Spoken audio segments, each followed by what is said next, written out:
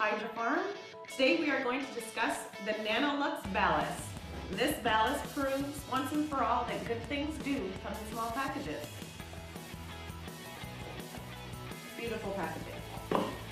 So, this ballast comes in either 1000 or 600 watts. You can use it with a sodium or halide bulb.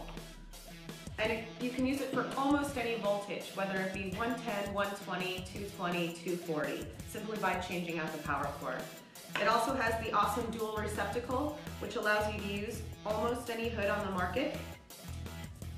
The Nanolux also has soft dimming capabilities, which allows you to dim your ballast without compromising the life of your bulb.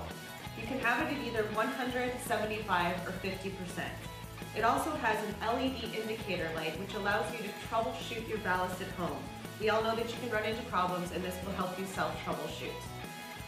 Another bonus about the Nanolux is that it has a random start feature, which will randomly start your ballast anywhere between 0 and 15 seconds.